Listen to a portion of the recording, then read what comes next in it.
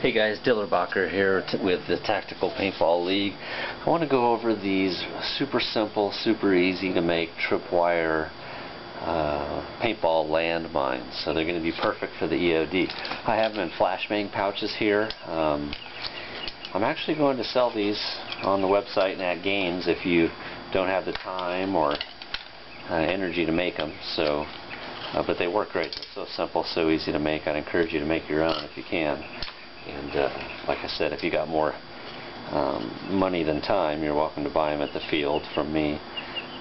But they're super simple. So what we got is 2-inch PVC pipe that we've cut. It's about 5.5-inch length. Cut it at a nice angle so that it can pound into the ground. It's about a 1/2-inch drill hole there. Now this is surgical tubing. I think it's about 1 millimeter outer diameter, 1/2 millimeter inner diameter, but it's got to be the right surgical tubing. 6-inch piece.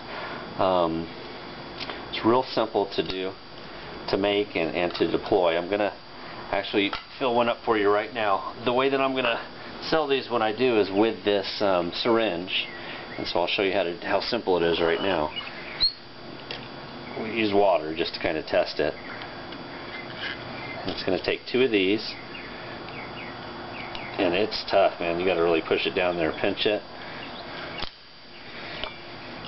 and it takes a little bit of practice. I'm kind of under the gun here. I don't want this to take too long, but when you're going to press it in,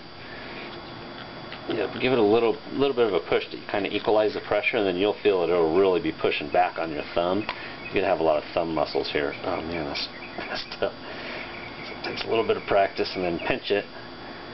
Pinch it once you got it. There we go. And then I'll hold it off to the side. A little bit of water tends to squirt out. Or this would be paint if you're filling it for real. You pinch the end.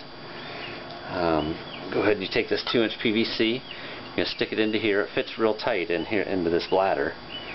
This 2-inch pipe.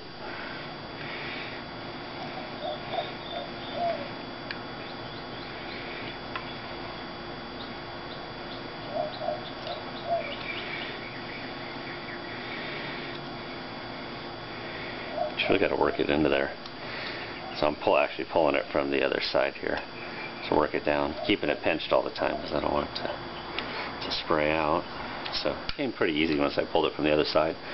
So now keeping it pinched down low, you're going to just need to feed the tip through and then pinch it from the other end. It tends to splurt out if you let that go for too much.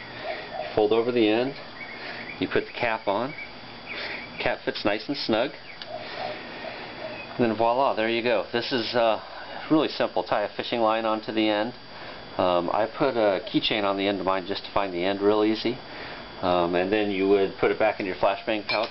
Actually, I like to tuck all this stuff into the top. Okay. Put it back in your flashbang pouch with a tent stake to set it up. Molly set up, put it back on your rig. Do the same with the other one, and we'll move into the field test next.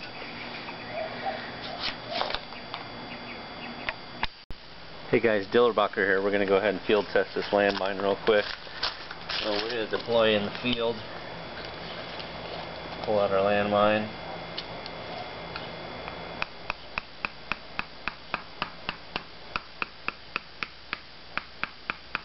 You want it angled the right way, so if you put it the other way, it'll fall over too easy. So make sure the long end is facing, well, I guess it's got to aim this way anyway, never mind. That's where I drilled the hole. Otherwise I would have drilled the hole in the wrong spot. So it's going to have to be in there pretty good though. Doesn't take a whole lot of pressure to dislodge the cap, but you want these bad boys to work when they work.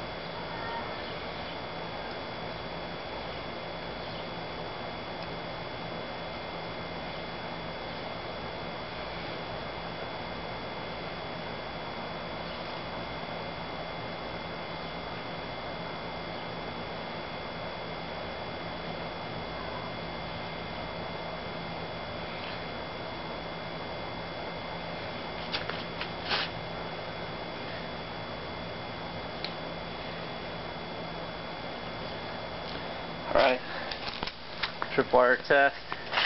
Can't tell, but I'm not looking down, kind of acting like I'm nice all over, and it even kept spraying at me from the tree above my head. Excellent.